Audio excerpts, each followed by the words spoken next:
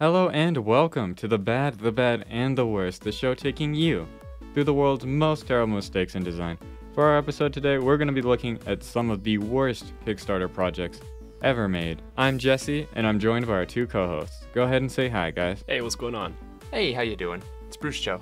So, just for our viewers at home, I want to briefly talk about what exactly a Kickstarter is. It's part of a new trend called crowdfunding, and it's probably one of the premier platforms. Essentially what Kickstarter does is it links people's ideas or projects that they can put up on the website to potential backers who can donate as little as usually a few dollars to a project to as much as multiple thousands of dollars. And a lot of the time, these projects can be really interesting and really exciting. Do you guys have anything that you know about that's been Kickstarters that you ended up being like a really big fan of, games-wise, products-wise, or anything else? Yeah, I think Undertale was originally funded as a Kickstarter, but it ended up being really, really successful in the end. And really good game. The Fidget Cube was also kickstarted. Yeah. And my choices would probably be A Hat in Time was originally a Kickstarter game, and that was also very good. And I believe Exploding Kittens was as well, if you guys have ever played that. It's a really fun card game. A lot of board games are crowdfunded nowadays, and they come out really well a lot of the time. Yeah, it's super cool. That being said, there are also some strange projects, some dumb projects, and some projects that just straight up never come to fruition. So can you guys tell me what you picked for today's topic of the worst Kickstarter ever made? Did you ever want a small salt shaker? Well, we got small just for you. It'll brighten up the whole entire room and is possibly one of the worst ideas I've ever heard. It's meat soap, and that it is exactly what it sounds like. Soap that smells like meat. Nice and simple. Soap that smells like meat. And my... Don't me like that. And my choice for today was Code Hero, a video game that supposedly was trying to teach people how to code and simply just never came to fruition. So you're telling me the person who doesn't know how to code picked Code Hero? Yes. Out of the two CS majors in this room. The game never existed anyway. It's fine. I'm the target demographic. Oh, true. Daniel, go ahead and tell me, what did you say it was? Smalt? What is that? And why do you hate it? Why do I hate it? Well, tell me why you need a $200 salt shaker. Well, tell me what the product is first. Yeah, please explain. So it's a smart salt shaker. Essentially what it is it's a salt shaker that connects to your phone, and it's a Bluetooth speaker and has voice commands. Exactly the things you don't need on a salt shaker. I mean, do I need to say more besides the fact that, like, you can bring up the flavor with somehow shaking your phone in order to pour salt out from a big, bulky salt shaker? It's That's amazing. What? What do you mean that's amazing? That's clearly not amazing. What kind of voice commands do you give to a salt shaker? To my knowledge, it depends on like the size of the salt that you can output. Oh yeah, I also forgot to mention. Wait, the size of the salt? Oh yeah, you can get like a pinch of salt or a tablespoon of salt, or... So you can either shake, pinch, or manually dial the salt on the salt shaker. Manually increase the amount of salt. Manually dial? Yeah, you're really right. There's a dial on the smartphone app that will increase the amount of salt that you're getting. Great. I always knew that I was just one pinch too high. You know, the best benefit of all, it monitors your salt levels. Yes, you heard that right. Why? I don't know. So you're telling me when I put salt on my food, I eat salt? What? Yeah, believe it or not, you do. That's crazy. And this is connected to the internet, right? Oh yeah, it's an app somehow, but it's also a product, so. Why does a salt shaker need to connect to the internet? Great question. I'm gonna hack into your salt shaker, dude. What kind of security protocols does this app use? I don't see it anywhere on this website. Exactly. But in case you guys want to basically have a portable speaker that's also a salt shaker for some reason, use your phone and just a salt shaker. You don't need both at the same time. I mean, I really don't get it. How much did you say this costed? Oh, $199. $199? Hey, that's under $200. That's a steal. That's a steal. Steal of a deal. How much does a regular salt shaker cost? Under $200. Under $200, yeah. It costs the same. Yeah. We have a $199 salt shaker that you can use from your phone. That's basically what this is. Is there anything else that it does? Flexes on your friends. Okay. Besides flexing your friends, telling them how much money you're willing to spend on a damn salt shaker, it lights up the room with its intelligent design. And It also is a sound system in and of itself. So it's a lamp as well as being a speaker and a salt shaker. Yeah, Incredible. tries to Incredible. do way too much for just being a salt shaker. Amazing. It sounds like a product that's made for tech enthusiasts who have never taken a CS class in their life. I think it sounds like a great way to show your friends that you have too much money. Yo, Jesse, if I graduate college and if I'm making something like a small, you better slap me in the face, please. Bruce is willing to do it too, but never let me embark on a I've been project like waiting. this one. I've been waiting, dude. Just give me the word. Oh, I'll do no. it right now. He hasn't even made anything yet. Exactly. All right. So our next pick would be my pick. It's a game called Code Hero. And if you've never heard of this game, it's because it really only exists as a demo in the .2 version, which I believe CS majors over there, can you please correct me and say that's before beta? It is before 1. It is indeed before 1, the release. That is true. It is before 1. Sus? But more importantly, basically what this game is it was a game that I believe got on Kickstarter around either late 2011 or early 2012. And essentially the idea was you are teaching people how to code by shooting a ray gun filled with code at things. The catch here is you might not think that's like the worst idea ever, but the developer basically took the $170,000 that he raised. And some of his backers, by the way, had paid over $1,000. 2 of them even paid over $10,000 each. Whoa. Yeah, whoa. And on top of that, this game just never came out. The .2 version that was released in 2014 is the most recent update to the game. The developer behind the game updated it incredibly infrequently with his backers until around a certain point where his backers threatened legal action against him.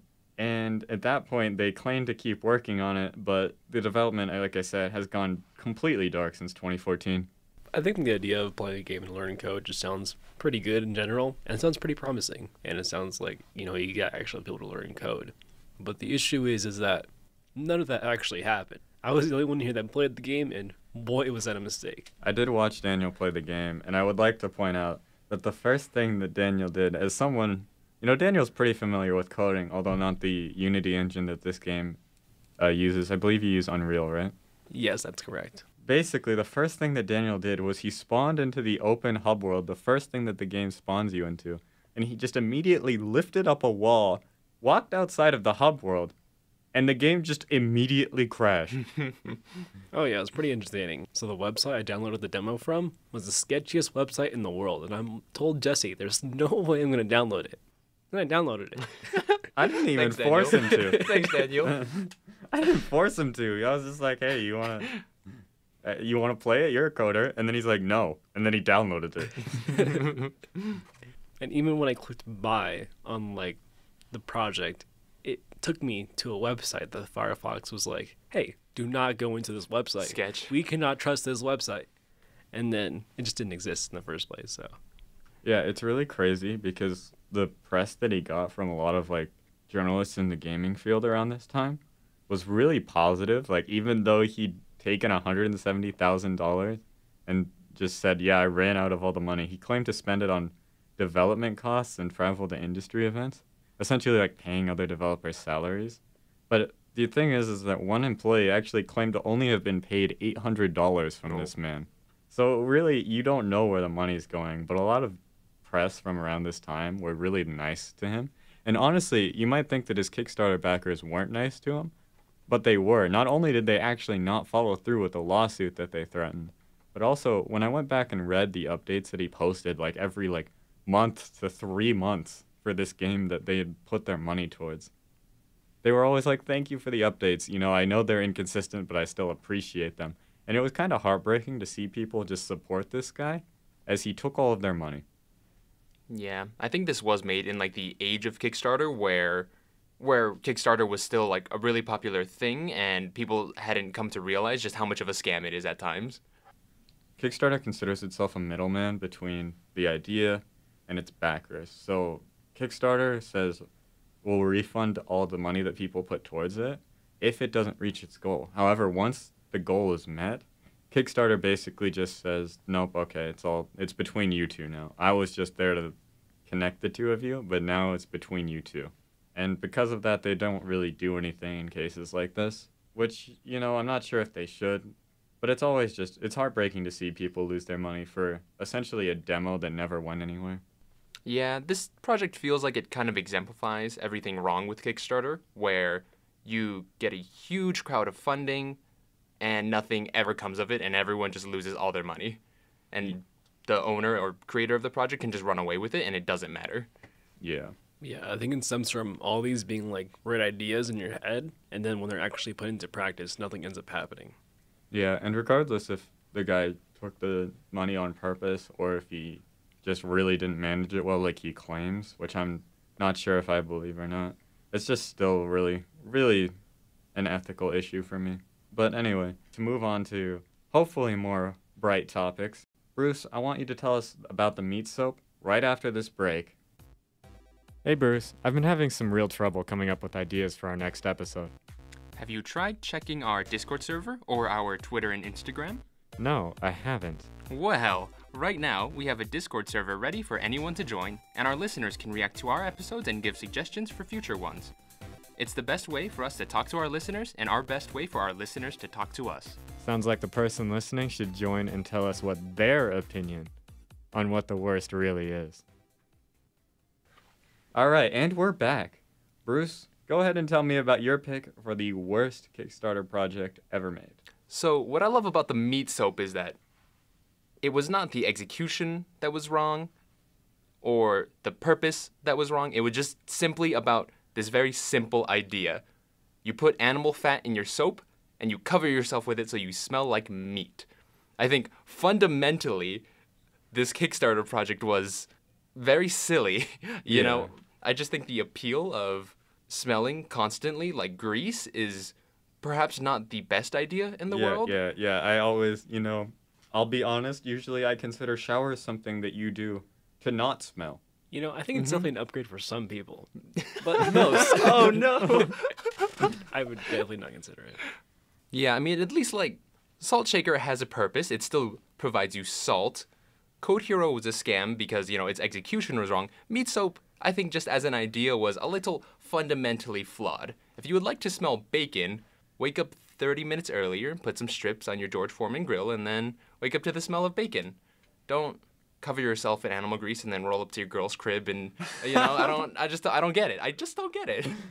Roll up to your girl's crib smelling like bacon. I really like that because, like, a lot of, like, the deodorants or stuff, like, go out of their way to, like, act like they're, like, make you smell a certain way, or soap or whatever. Also, especially soap, actually. They have, like, super soft, like, lavender or, like, that type of, like, really soft, like, smell. And this one's like, no, bacon, grease, meat. I really do think it's, like, a product in that line of, like, fragile masculinity kind of things, where you buy Viking Horn coffee mugs. Also another Kickstarter project, by the way. Mm-hmm. A very successful one at that, too, to be fair. Right, so technically this was a successful project, though. It raised $2,000 with, like, 50 backers. It was about $15 for 1 bar of soap. So technically not that bad. It did, interestingly, execute what it sought out to do very successfully. Had a custom soap mold that was in the shape of a pig, which was interesting. And I guess, Wait, hold on. Oh, yeah. So it's not a bar of soap. They got a custom pig mold to make it a very, a novelty bar of soap. What can I say? A custom pig mold? So not only do you have a soap that makes you smell like meat, it's in the shape of a pig? It is in the shape of a Imagine pig. using that, though. I mean, I could just imagine putting it on a loofah and just breaking its head off. I don't think it's weird to imagine someone using it. I think it's funnier to imagine, like, someone, like, borrowing someone else's shower and just walking in and seeing, like, seeing, like, a bar of soap shaped like a pig and then just picking it up and, like, smelling it. It smells like bacon. Like, huh? What if it's, like, half used, though? Like, seriously, like, would it It's break half a off? piggy. Or would its head fall off? Would its legs fall off? Like, I am confused. Yeah, it would definitely just be like a headless pig for a while, which is hilarious. Mm-hmm. And the product is very clear about no matter how smell it goods, you cannot eat it. Because apparently that was a very big worry. A very big worry, huh? What is with people and just eating things nowadays? Tide Pods was like the obvious Tide one a Pods. while ago. Don't say What do you mean? They look so good. Forbidden snacks, dude. How much did this bar of soap cost? So it's about $15 for 1 bar of soap, $35 for 2. So technically not awful when we're talking about, novelty, specialty items, Wait, did I hear you wrong? Was it 15 for one, 35 for two? Doesn't mean it costs more to get two than it costs more to get one pack. Hey, you talked to the Kickstarter about it. It was $15 for the 1 soap tier, then $35 for the 2 soap tier. Oh, I didn't hear it wrong. They're just stupid. Wait, that's some basic. Wait. That's some Wait. basic math issues right there. You probably get honestly. stickers or something there too, I'm sure. How much does a usual bar of soap cost? Like a usual fancy bar of soap. Oh, like that. fancy bar of soap. I was gonna say my bar of soap costs like a quarter. Yeah, obviously.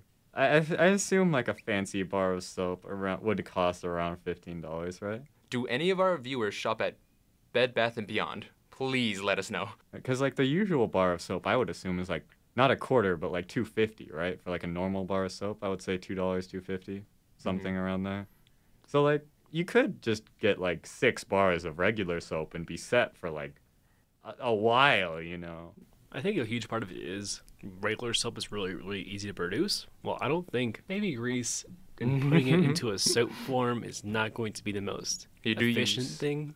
You do use animal fat for this, yeah. The actual animal fat? Yeah, you use actual animal fat. I mean, generally like discarded animal fat, but still, nonetheless. Which is technically good, you know, use every part of an animal, but maybe not for soap, though. Maybe not for soap. Yeah, I'm not really a big fan of the bacon smell, really. not I mean, it smells good, but not like I don't want somebody that I'm talking to smell like it. Yeah, even like smelling it for more than 5 minutes is like disorienting, I think. Yeah.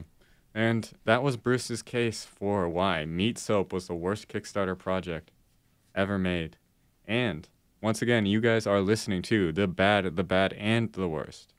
And we're going to come together for one final consensus conversation about which one of these projects is really the worst. Once again, our 3 choices for the worst project were Code Hero, a game about teaching coding that never came to fruition, Meat Soap, a product that it did what it said, and Smalt, I believe an abbreviation for Smart Salt, that is a $200 salt shaker that you can connect to your phone.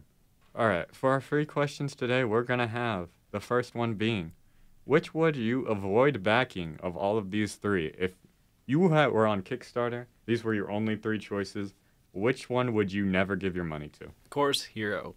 That's it. There's no product there. At least I can give my bacon fat soap bar as like a joke gift.